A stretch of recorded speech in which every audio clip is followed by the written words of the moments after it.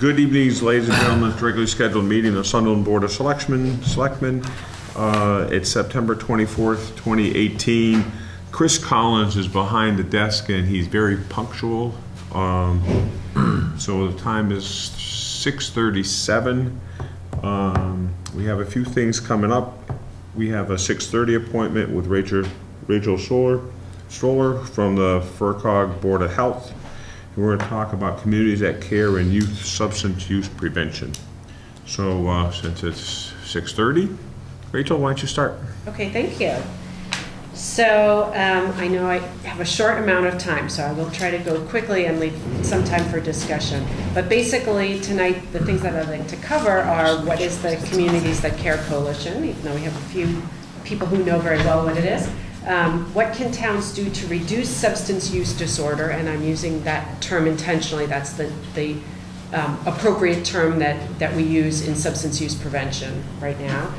And what interests your board in particular. And I have a handout that I'll give out towards the end of the presentation that's kind of a menu of different policy options.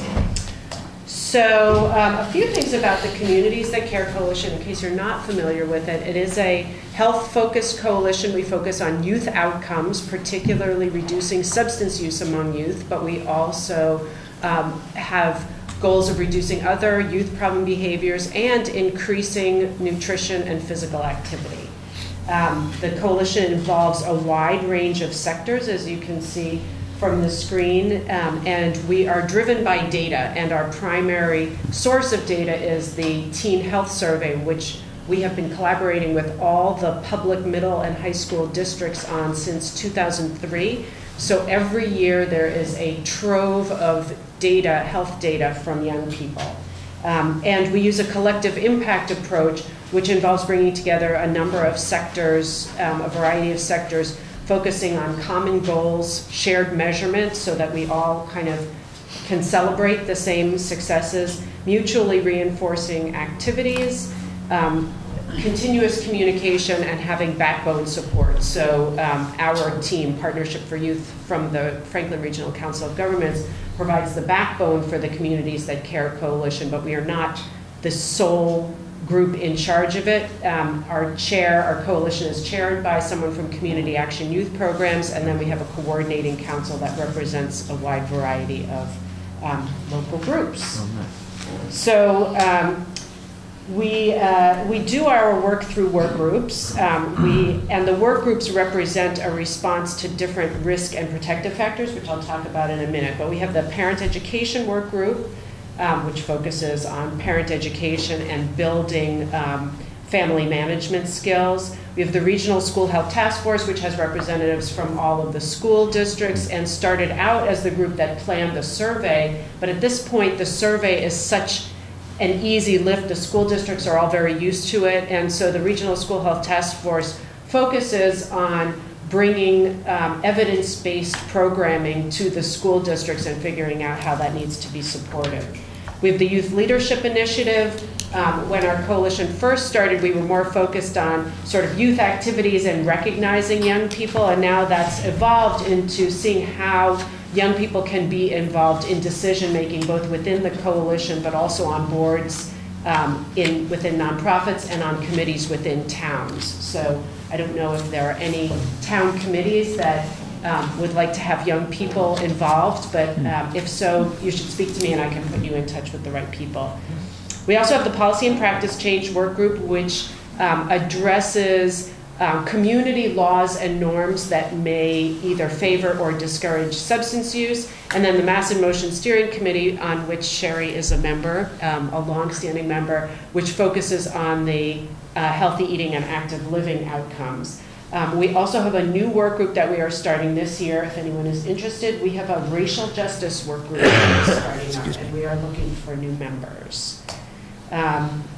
Every year we do a community action plan in which each work group identifies its priorities, and I actually brought a couple of copies if you want to pass those around, and I can leave them here. Great. But it does illustrate what each work group prioritizes. And each work group has a page that has what looks sort of like a bullseye on it. And the interior of the bullseye are kind of the core activities that each work group kind of leads or oversees, but then the outer ring are all the other things that are happening in the community about which the Communities That Care Coalition is aware and tries to lift up and collaborate with those community agencies. Even though we're not in a position to take credit for those activities, we want to make sure that they're supported. And we always make sure to select strategies that work well with other efforts in the community and that make sense in the community. There's no point in doing something that no one's going to support. So we're always looking for what's going to work. As I mentioned, we're data-driven, and most of that data comes from the Teen Health Survey. That's the local data, but then we also get state-level data. We get national data as well.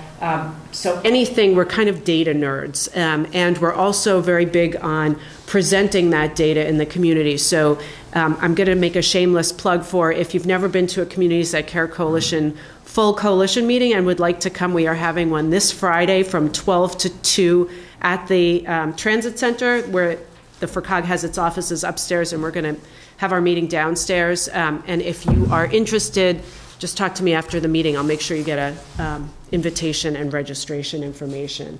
But I mentioned risk factors, and that's kind of the reason why I'm here tonight, risk and protective factors. So risk factors are things either within the community, within the family, within an individual's experience, or within the school environment that would make it more likely that someone would engage in a risky behavior like substance use.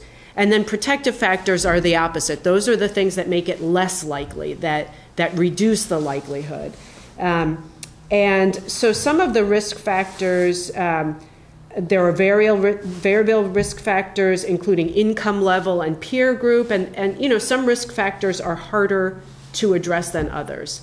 But tonight I really wanted to talk about community level risk factors. So some of those include neighborhood poverty and violence, but protective factors could include the availability of faith-based resources or after-school activities, just to cite a few examples.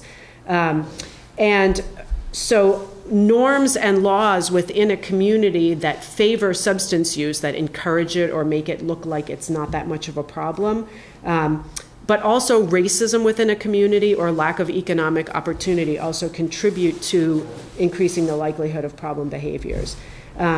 And protective factors on a community or policy level might include hate crime laws or policies limiting the availability of alcohol or other policies which we'll get into in a few minutes. But I guess the sort of message of this presentation is that municipal government really has a big role in helping to create the policies and the norms that that either favor substance use or make it less likely. So you actually have a great role to play as a town. So I just wanted to show you this.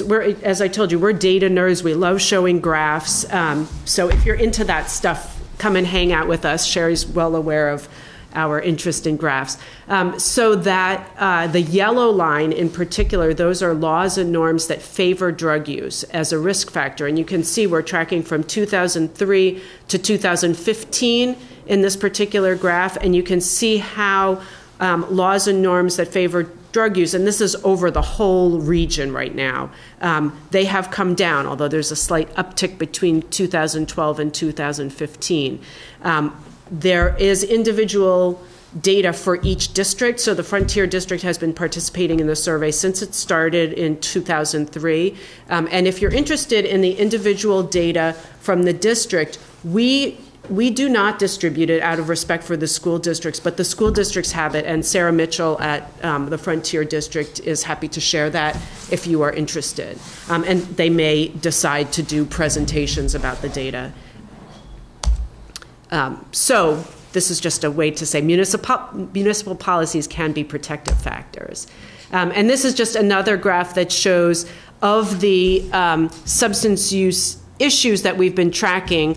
The top line, that blue line, is alcohol use, and that refers to 30-day alcohol use, so regular use.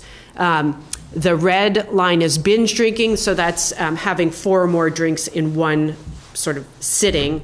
Marijuana use is the green line, and that, as you can see, has not dropped as precipitously as the other lines have, and part of that, as you can imagine, may be due to the legalization of medical marijuana, the legalization of recreational marijuana, and the perception that marijuana isn't so harmful. And so that's one of the things that we're trying to work with, is to educate people about the effect on the developing brain. You know, adults can make their decisions about substance use, and we don't have any problem with that, but we want to make sure that they understand that youth substance use can really have a big impact on the developing brain.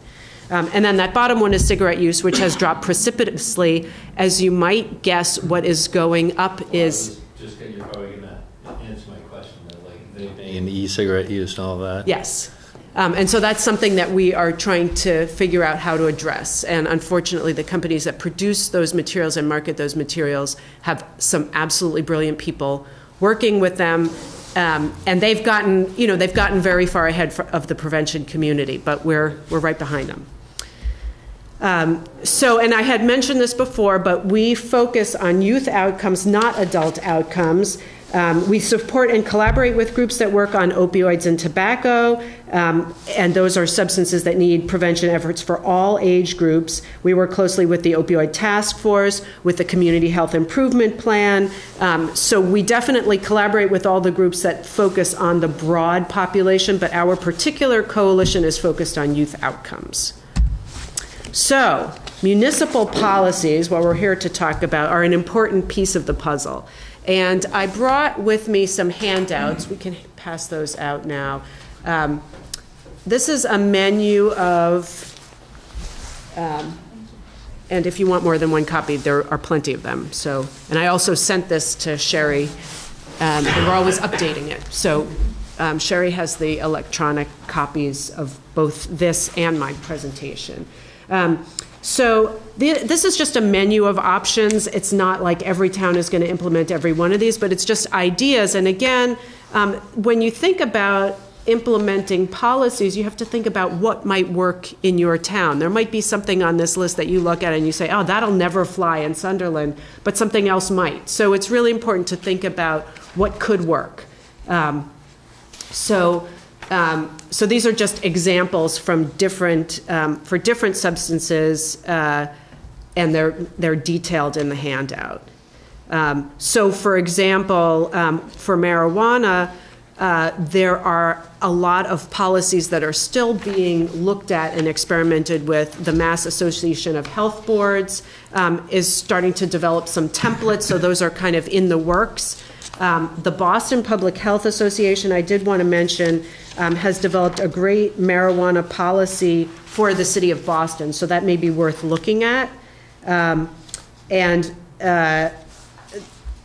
So there are various resources that are available. So some examples of municipal alcohol policies. I know that Sunderland establishments have participated in server trainings because I used to organize them, and so I know that that's something that happens.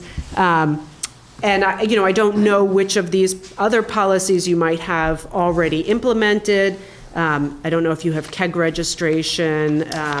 Yeah, we actually do. You do? Yep. Or if the police investigate houses where there are parties. I don't know how much your social host, the social host law is a state law, but I don't know how much it's enforced here. So those are some things to think about on the alcohol front.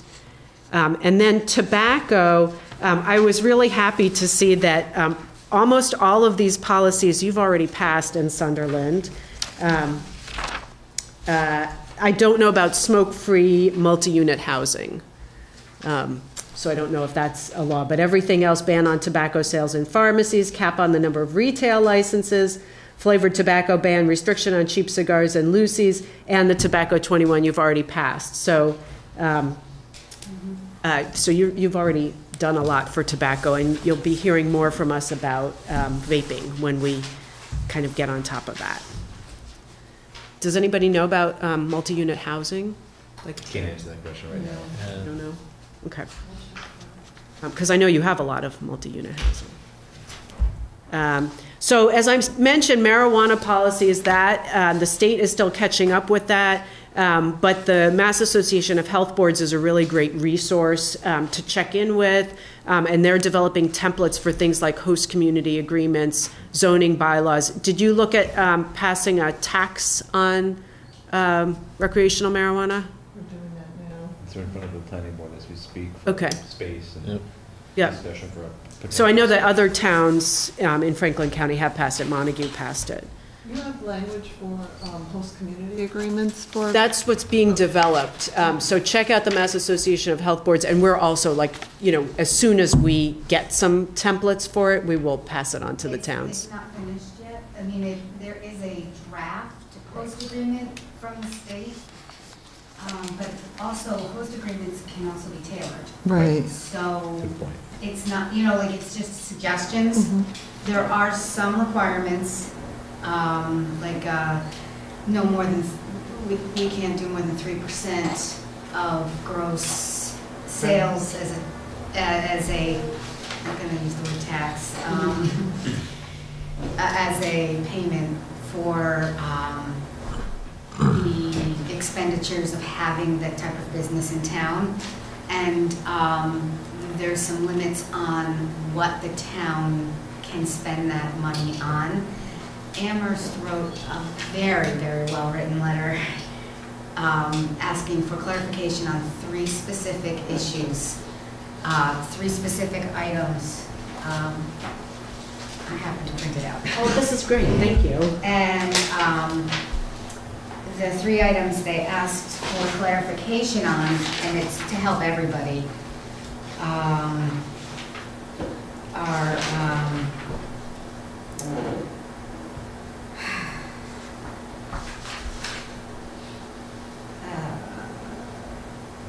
the flexibility to enter into agreements that reflect communities' unique characteristics and values, because as far as what to do with the money, with the education, a lot of with the draft agreement, you can put the money towards education for the first year. But what Amherst is saying is, because we get an influx of students pretty much every year, we need to educate almost forever. Mm-hmm. So can we use that money to do that? Mm-hmm. So please clarify. And they were asking for clarification from the Cannabis Control Commission? Yes. Okay. The cannabis and then second, guidance to confirm that municipalities are able to recover as part of the community impact fee costs that are reasonably related to the existence of marijuana establishments but can't be attributed to a specific establishment. So like drug recognition expert training. So I'm not even sure if we have a DRE on Sunderland Police Force. That is a specifically trained officer. What we do now is call, so say they pull somebody over and they don't smell of alcohol, but boy, they look impaired. Yep. They'll call for a DRE. It's usually state police, but the DREs now, especially, they'll be like, yeah, I can be there in an hour and a half, 2 hours. So you have to detain the person that long? well, or you can, if they're cross-sworn, you can call, say, hey, Greenfield is, Sergeant whatever on, who is a DRE. And that's a trained drug recognition expert that runs through field sobriety tests. I know Deerfield has at least one. We may have one, I just honestly can't remember off the top of my head. And with, opioids and with marijuana, you're not gonna have the odor, but you will have impaired driving. And municipal employee time. And what they're saying is they're saying their municipal employees have been spending a significant amount of time regarding permitting, research, learning about marijuana laws, the zoning, and be permitting throughout. So they're saying, how can we attribute these costs when the host agreement says it needs to be per establishment? So they're asking for clarification. And I think there's going to be a lot of clarification asking. Because they're kind of saying, the guidance says that fees in excess of 3% of gross sales may be permissible. Then the guidance says municipalities may not enter into agreements where the total payment exceeds 3% of gross sales. And they're saying, you just said one paragraph this, and then in one paragraph this. So I thought that this was an excellent letter. It's on their website. But what I then did was I printed off their Board of Health. No, I'm sorry. I printed off Northampton's Board of Health requirements with regard to marijuana, and they are fantastic. So what we're going to do is put it on our agenda for the next meeting because they have some really, truly wonderful ideas that I think we should be thinking of. And I don't need to hijack your meeting. No, not at all. I think this is really helpful. Thank you. Something that's extremely important, that's extremely dangerous, that they thought of, and it was like an aha moment for me, was the one thing about edibles that is probably one of the most dangerous things is portion size. Yeah. The edible portion size is like a cookie is usually around 4 servings. So who is going to eat a quarter of a cookie? Right. Especially It's the same thing with candy bars. Like one serving is one tiny square. Right, Who really or the gummy eats one bears. square? It's Probably unrealistic 3 in gummy that bears. sense. Yeah. Yep. So they're requiring 1 serving. Smart. Now, everything packaged needs to be 1 serving. That's fabulous. Yeah. And I'm like, oh my gosh. Now, that also causes a little bit of a ruckus because if it comes in prepackaged from Colorado, everything's got to be ripped open, cut up, and repackaged, or however you're going to do it. But I think that's wonderful because if you're going to eat 4 of them, eat 4 of them, but know what you're eating. Yeah. Well, one of the concerns I've always had is like edibles getting into like kids' hands or something like that, because adults, you have to assume that they're At least they can read. yeah, you know what I mean, and that's always been a little bit of a concern there. Where unlike alcohol, I mean, you don't have a bottle of tequila in a form that you're going to worry about a kid consuming it like a gummy bear. Right. So Oh, no, that's always I been. mean, these are like packaged for Yeah, kids. exactly. Brownies, cookies. And one of the things, though, the really dangerous thing, though, is the serving size. Right, or accidental consumption. What if they get mixed up You know, with even the regular gummy 20-year-olds, bears? 25-year-olds. Right. You're going to eat a cookie. You're just going to do it. Right. The other Or a lot of problem cookies. is the 20-minute digestion time. Yep. So you eat a cookie and you're like, well, I don't feel anything. So you I'll have eat another 2. one. Right. Yep. So, and what's important about the marijuana is when you bake things, you make it with the oil. And what you would know, and what we're learning, is the oil can be up to 90% THC content. Mhm. And when back, even probably the 80s, the smoking with the joints was 7% marijuana. So there's a little bit of a difference there. THC. So we're talking 90. Yeah. That's why we're getting hallucinations. So I go school to school and I talk to the administrators and I talk to with my other job. And so what they're going to do is they're also doing some drug recognition training because they're going to be getting some seizures Yeah. and hallucinations, and those are some side effects from the edibles, which will be coming in very quickly, very soon, in Springfield. And if they're going to be sold in Springfield, Right, they're going to be that's here. not very far. So someone's going to go down there and pick up a whole bunch of stuff and, bring it up to Franklin County, my schools anyway that I go to. I'm just guaranteed. So that's I'd love kind to of- talk to you more about the school thing and So- connect you with the Regional School Health Task Force. Yes. So that's kind of what we're going to do on the Board of Health, is going to look through some ways to bring this in health-wise by small things. And we're not looking, and I think we've always said this, whenever we'd have somebody come in looking for like a permit or whatever, we want businesses to thrive. We want people to be happy. If they want marijuana, they voted it in, that's fine. We want to make it safe. Right, just safe and Board of Health responsible. is for the health and safety of Sunderland. So if we can make it safer, then that's our board's job. Not to keep it from being here. It was voted in. And we are elected officials. We were voted in too. But if we can make it safer. So if putting limits, safe zones, working with the zoning board about where anything can be, working with the police about safety, that's what we're going to be doing. That's so fantastic. That's really wonderful. Thank you for bringing all that. Butting in. I'm sorry. Oh, no. I was more than happy. Thank you. And I do want to talk with you about the presentations you give to schools. Well, it's only with not the kids or anything. I just talk with the administrators. No, that's fine, but I want to find out more about that. We're networking. So opioids, as you're well aware, there's a lot of talk about opioids, and we do collaborate closely with the opioid task force.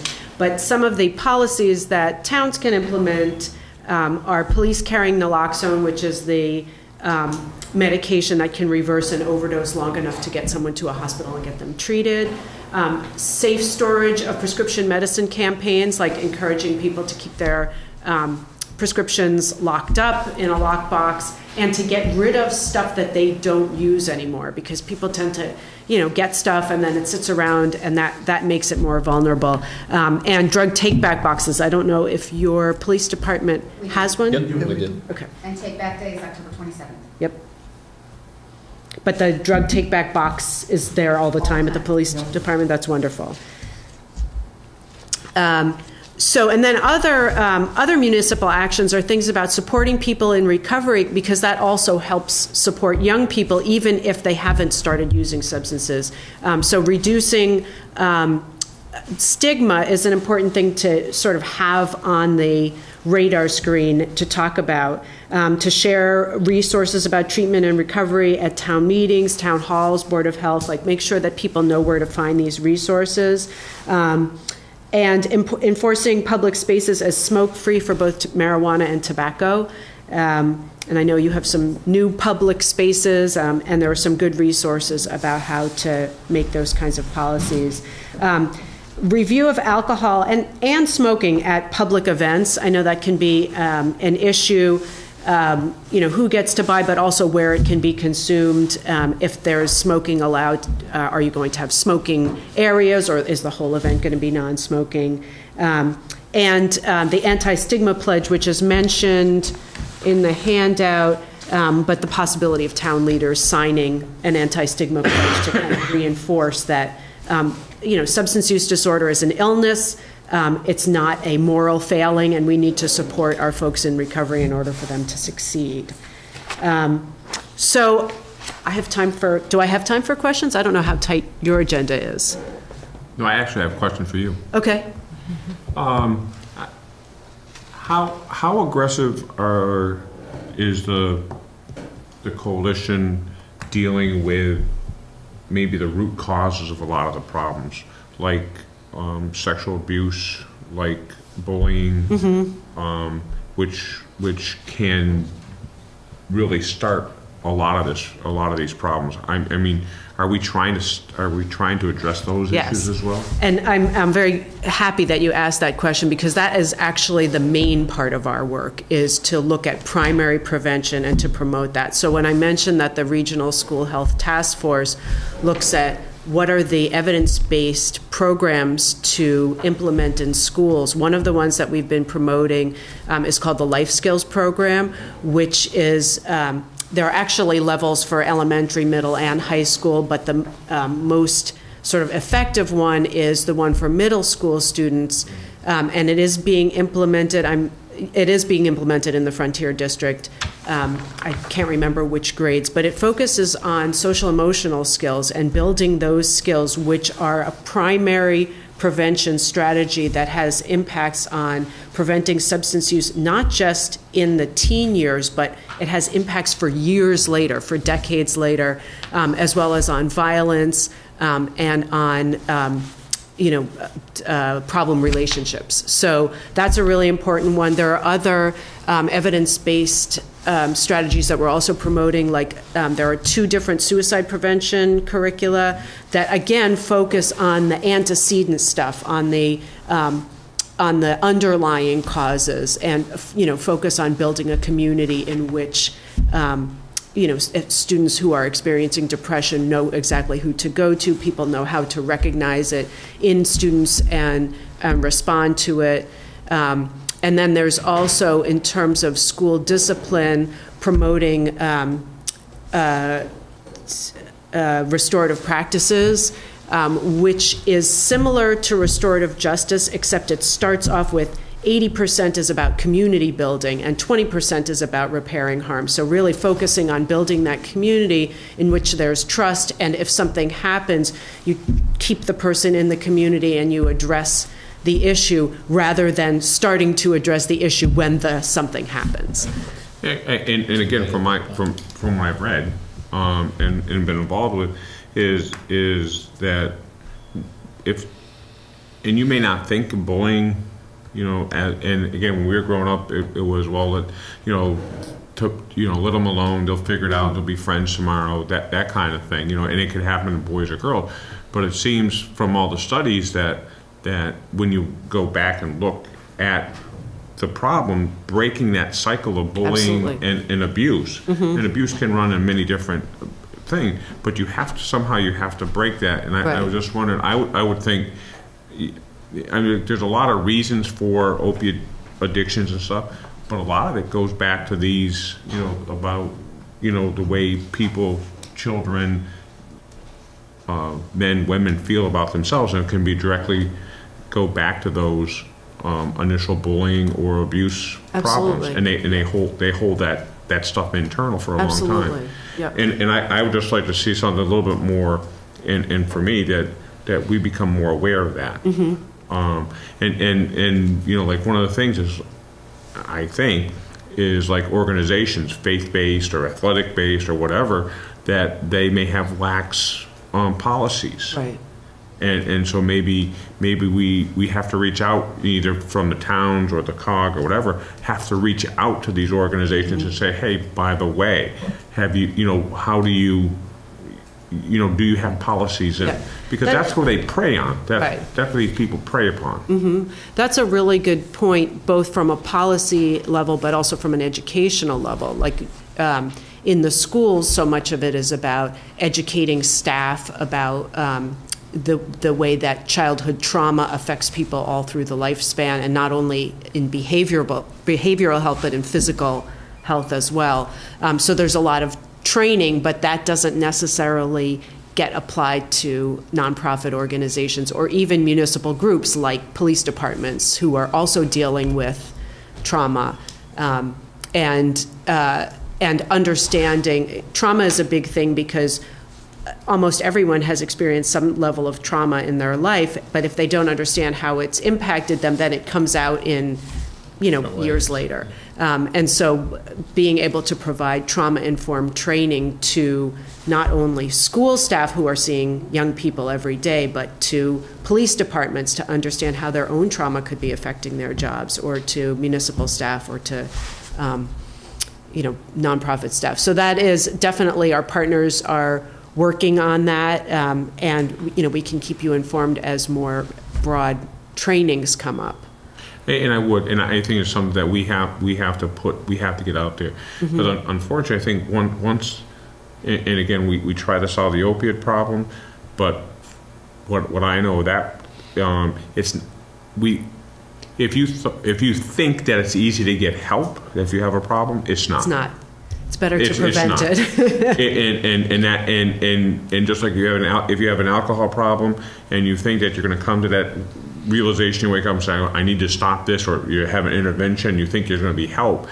Unfortunately, it's very difficult. It is. And programs are not universal. And some, just like with mental health, sometimes it's not, when you need help, you don't need to go to, you need that personal attention, and sometimes it's very difficult. So how do you stop it before you get to you get to that point. Right. Well, that is our focus, is that primary upstream prevention. That's good, because I think that's where you have to address it, before it starts. Yep. When somebody starts the opiates or whatever, that harmful behavior becomes so much more difficult Yep.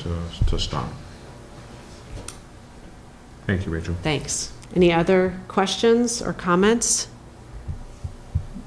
Well, feel free to contact me, and certainly Sherry knows how to get a hold of me. Thank you, Rachel. And, if you have questions or other things that you're interested in and don't know where to look, I would certainly be happy to help you find them. Great, thanks so much. Thank you very much, Rachel. Appreciate it. Thank you, Board of Health, for coming tonight also. Thank you so much. Rachel? Yeah, I just have to shut my stuff down. Sherry, do you need me to stay for anything? You gonna? Is that okay? I want to check in with Caitlin. We have to get our next meeting date. It's like, never seems to end, does No. it? Thank you very much. You're gonna be outside. Yeah, I'll wait outside. Okay. Okay, next up we have minutes from 9:10. Motion on those.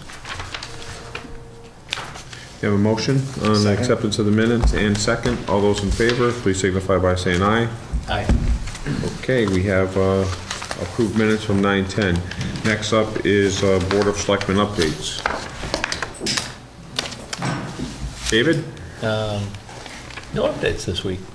you all set? Yeah, actually, Scotty? unusual, but Excuse me, if I could, Mr. Chair, as was reflected in the last minutes we just approved, there was a meeting after our last select board meeting with members of the 120 North Main Working Group, RDI, Berkshire Design, and the DEP at the DEP office in Springfield. It was about a 3-hour meeting. It was very, very constructive.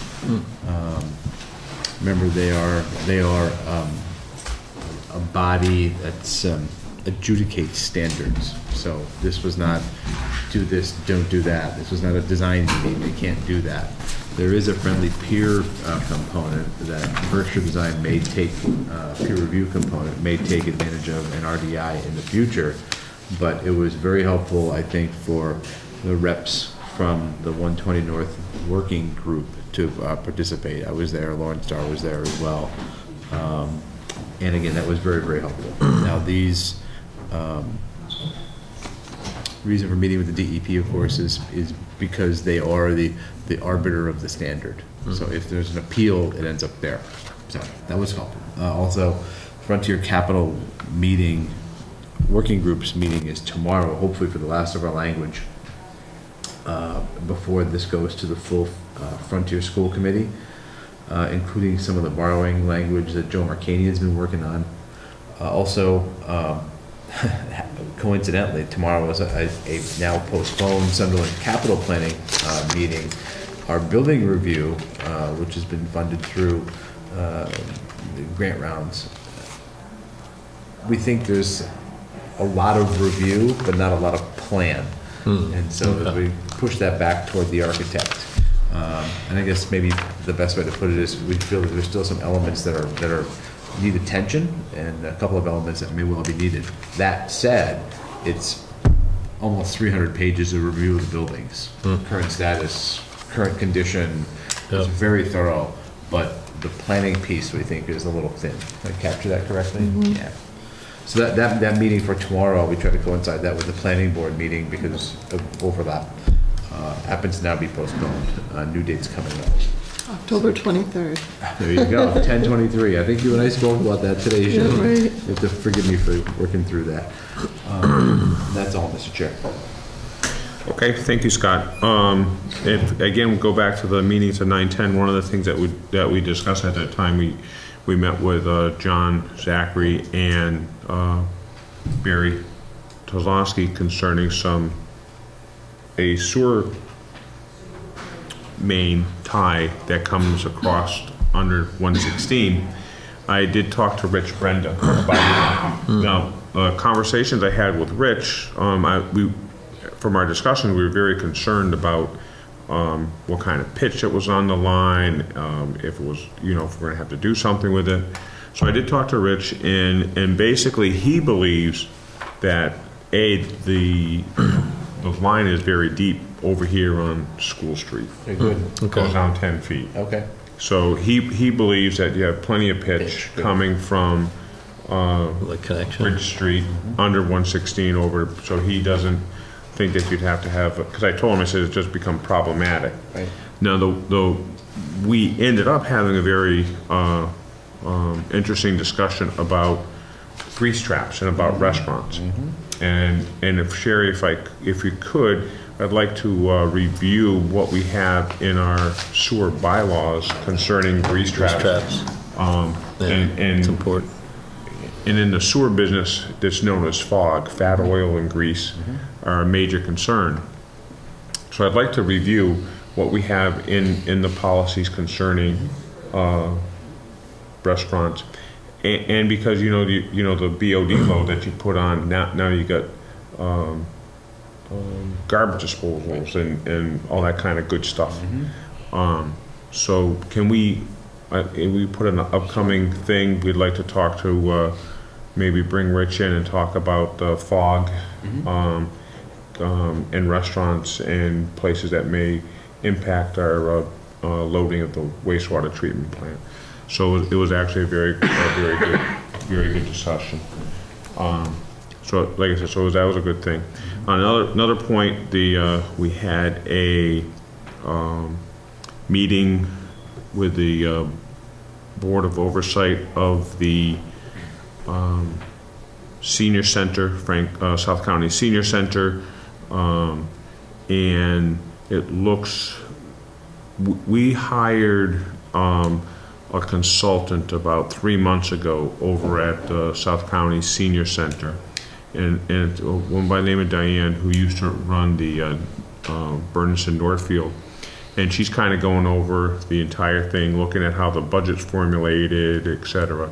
And so she has found some areas of concern. So at our next special town meeting, we may be addressing some of those concerns. The budget, just so it's sustainable. Is that through the agreement, or is it through the assessing process?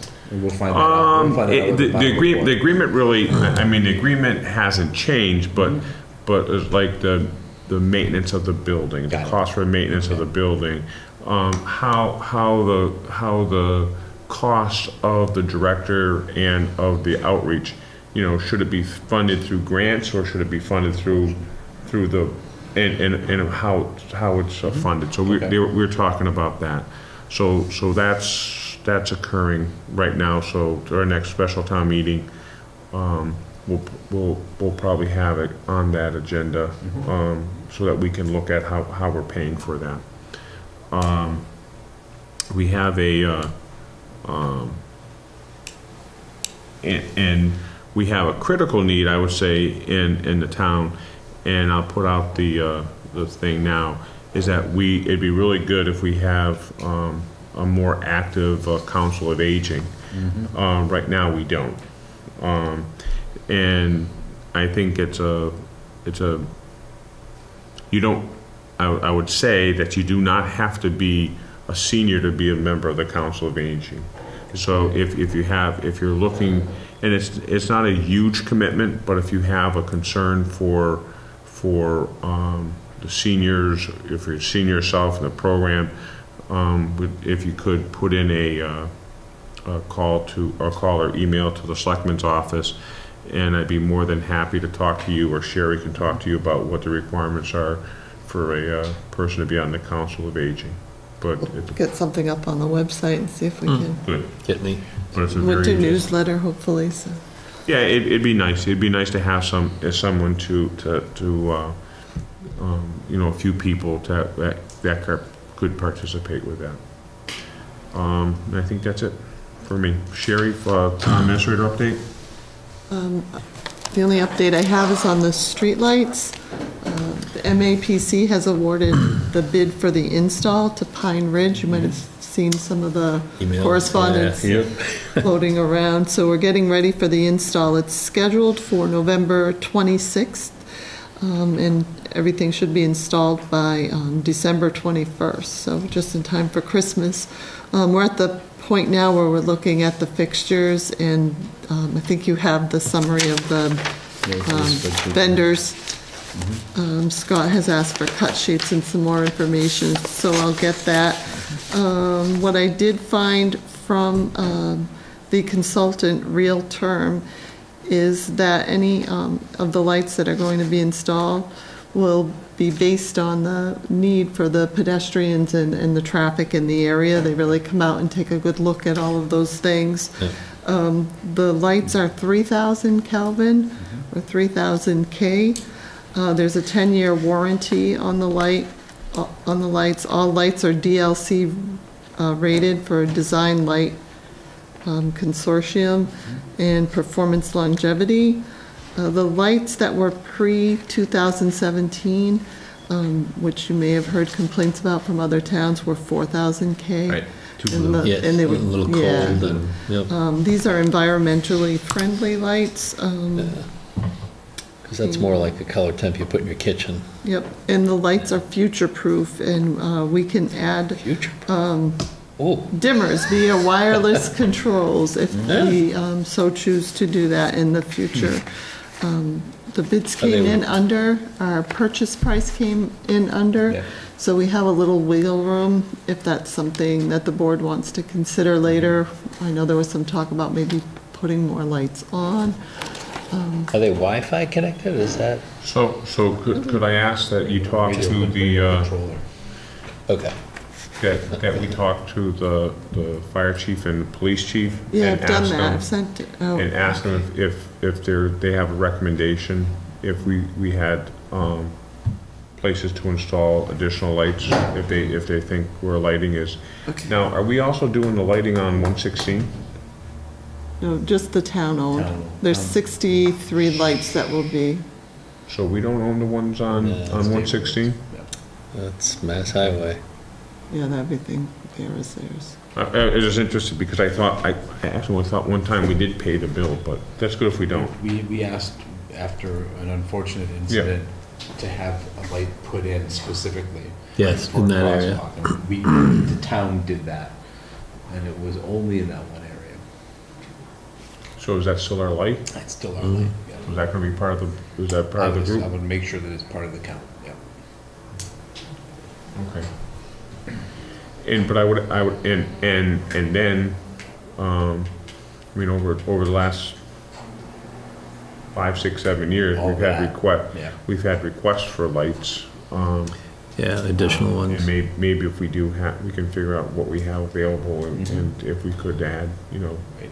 can we add 1 light, 10 lights, or? Right. What room is there for any additional fixtures? Right, maybe come up with a little process so that when we start getting asked, then you've got a little review process for it. Inside the program, we have to bear in mind now that owning and maintaining the fixtures, we're gonna have to think about those steps. Do we use a Right. contractor? Do we have people who are a town employee involved outside of a warranty period? Yeah, we Right, can, 'cause- I have information so we can issue an RFP.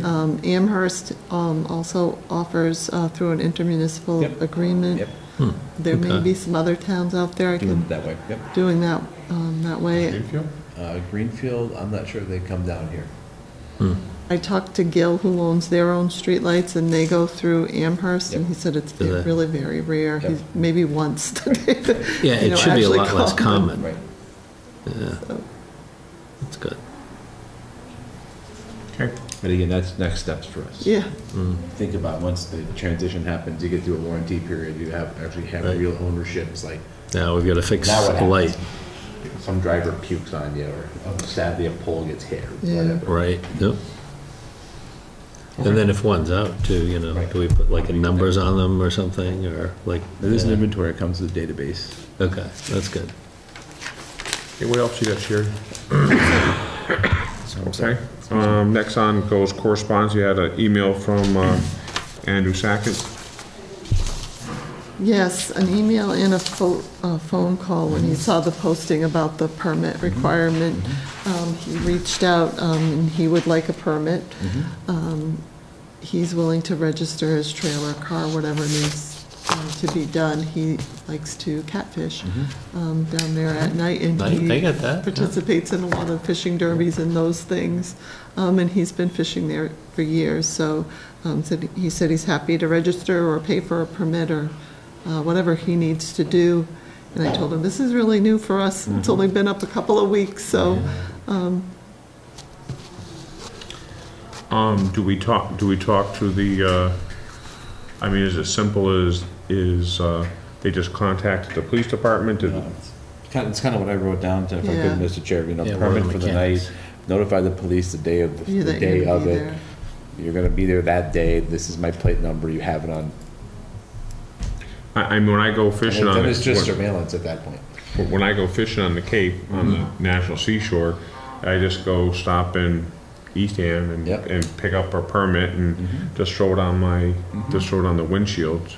And if you're, and then you have something for fishing, that you're gonna be fishing after 11 overnight, That's a and you different just put it one, on your yeah. windshield, you know, put it inside.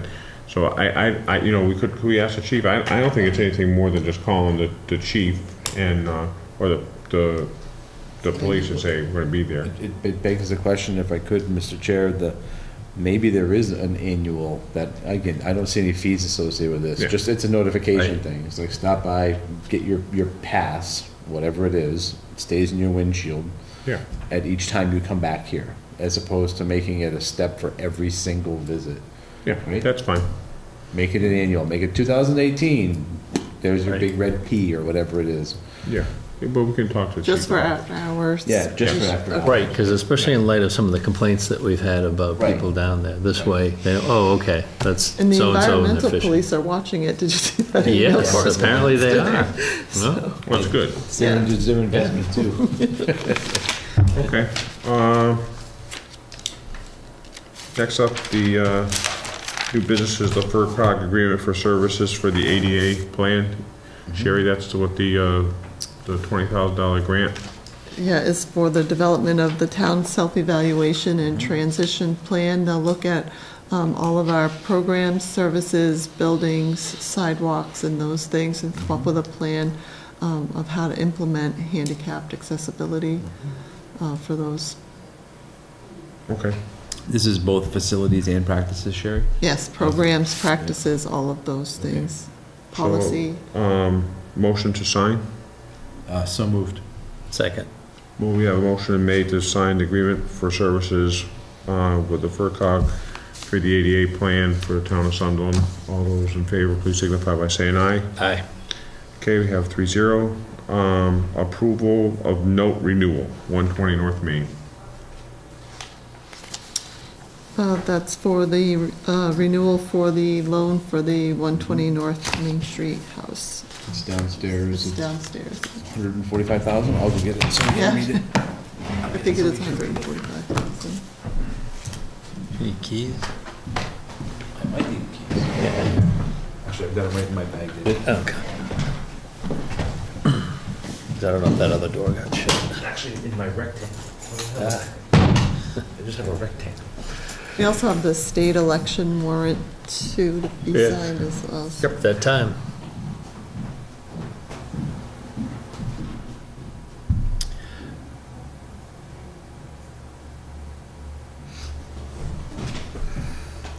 I also saw Sherry in our mail that the Union 38 has announced that the bargaining for the contract negotiation. Now, I feel like we just did that. I was gonna say, it seems like we did just do that. oh, it's every 3 years. Oh, Yeah, so I put that on the agenda for October 9th. Okay. That's okay. Well, can I, now he's not looking for, was a superintendent looking for a representative from each town? Selectman rep from each town. It's not how you, that's usually how, yeah. No, for the, Oh, no? usually it's just one, Oh, for all of the towns? yeah. Oh, okay, let Before, me get so clarification. could you talk to, Yep.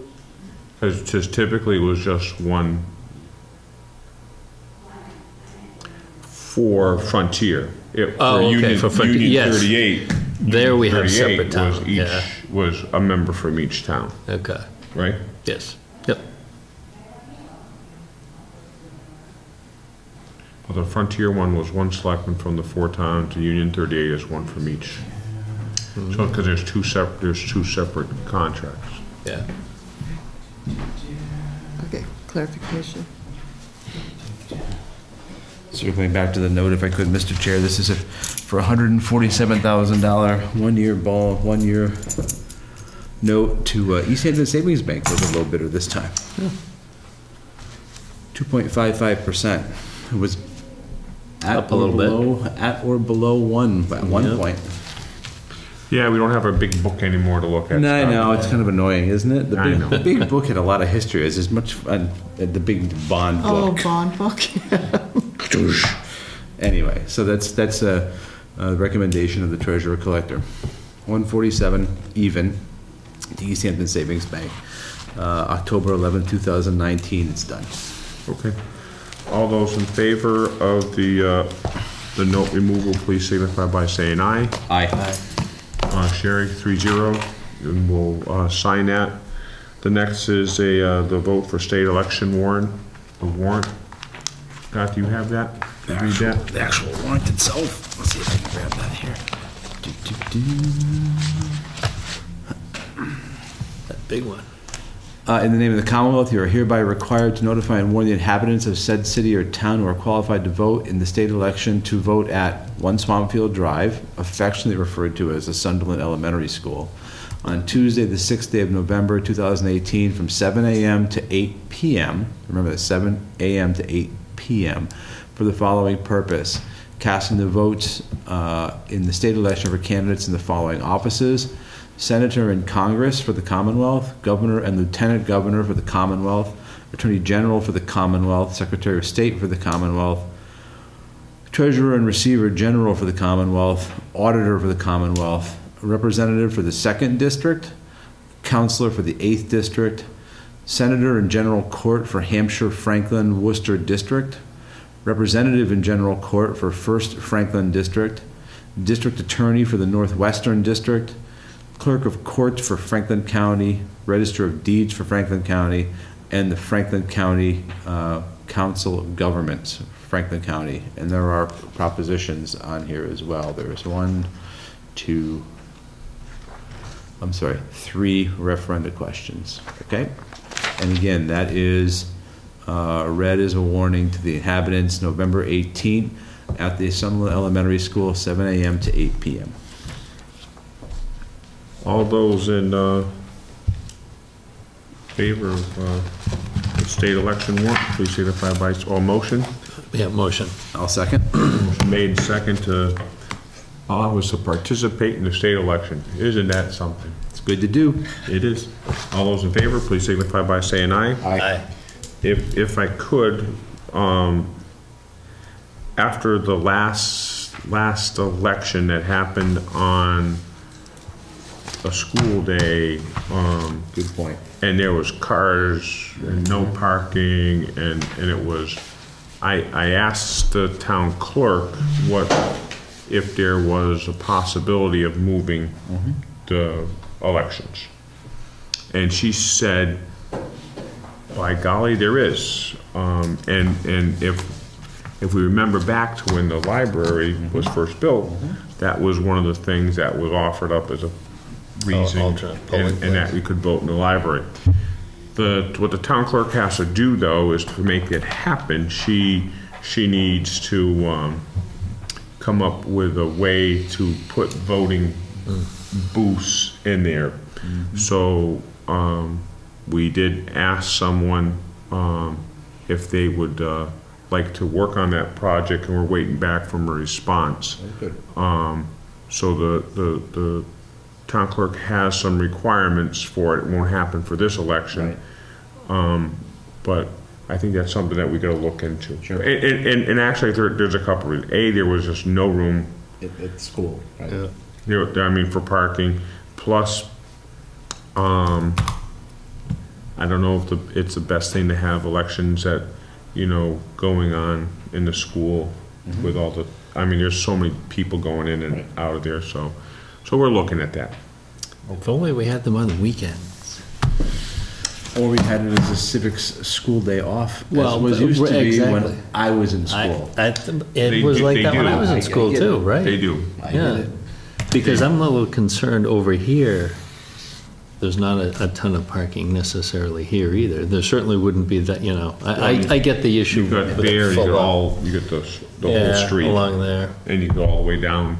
You can go back of the town office building, got the grass. Well, you could wrap around, yeah. Yeah, I think there's, Have an innovative way And- for the town clerk to make a mobile election unit. See, there you go. Right? Pull the trailer up, check in the front, walk through, process, go out the back. they do have those. You know?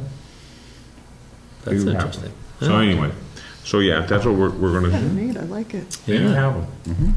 It was, and actually, it happens after, they came into more prevalence after the hurricanes and down in New Orleans and stuff. They started developing that stuff to keep the elections going. Boy, I could say something right now, but then I'd get on the national scene. Don't do it, don't do it. I'm resisting. I'd say just There get you out go. there and participate in the Resist. process. you Sherry, know? I'm gonna resist. Chris, you got that beep. You got that button to beat me, right? If I Hit the red Thank button you, right sir. there. Thank you. Although you just gave you just gave the wrong sign back there. Now, oh my gosh! He's I'm glad running no one again. got a picture of that. We'd be in trouble. Anyways, I will digress for 1 second. When I this summer I did have the opportunity to go I was spent some time up in the Yukon, and there's only 40,000 people in a huge place, and I walk in one morning early and I asked, I says, this Dawson City person, I says, is there a place to buy a newspaper? He says, nah, we're not a lot into newspapers. I said, why? What do you mean? He says, well, we live out here. There's not a lot of us. And you know, the government really doesn't care what we think anyway, so we just don't bother with the newspapers. It's just a waste of time. Plus, the news is old by the time we get Yeah, it. by the time we get it, that's funny. Sorry, Chris, I know you're a newspaper guy. Anyways, so we Just get it online.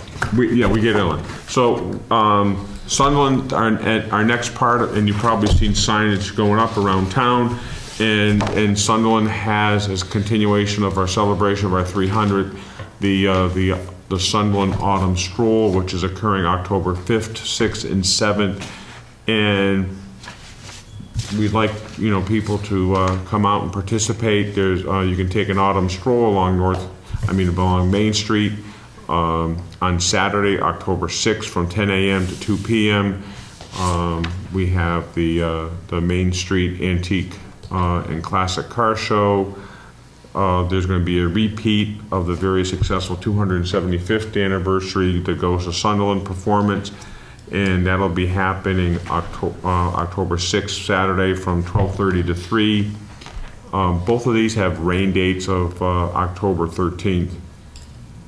On October 6th, there's going to be a quilt display and church history display at the Congregational Church, and as is on Sunday.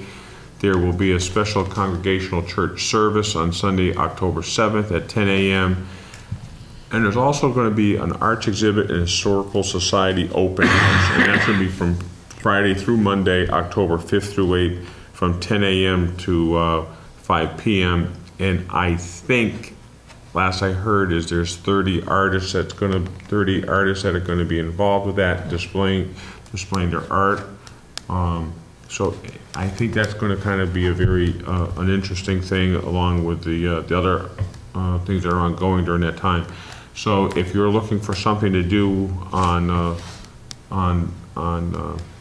October Columbus Day weekend, October 5th, 6th, 7th, take a stroll along Main Street in Sunderland, and you will have a boatload of things to do. And we're really looking forward to that. The 300th committee is also putting together a Veterans Day services. Will be happening around Veterans Day in November. Also, there's going to be a gala ball that's going to be held at the Blue Heron. There are still tickets available, so if you'd like, you can contact Tracy Zachary or Justine Rosewarn, or the town office, and we can get you the numbers or the people. That should be a very interesting thing, and that's going to be It's November in sometime, right? November, but kind of like the weekend after Veterans Day. So, it'll be a Saturday evening. It'll be a nice time to go out and have a good time. Okay. Anything else? No, that's all, Mr. Chair. David? I'm good. Sherry? All set? Motion? Motion. I'll second the motion to adjourn. We have a motion made, seconded to adjourn. All those in favor, please signify by saying aye. Aye. Aye. We have a unanimous, can you believe that? A unanimous adjournment at 8:43. Wait, fake Or adjournment. 7:43. Must be a fake 7:43. adjournment. 9:43. Thank you, FCAT.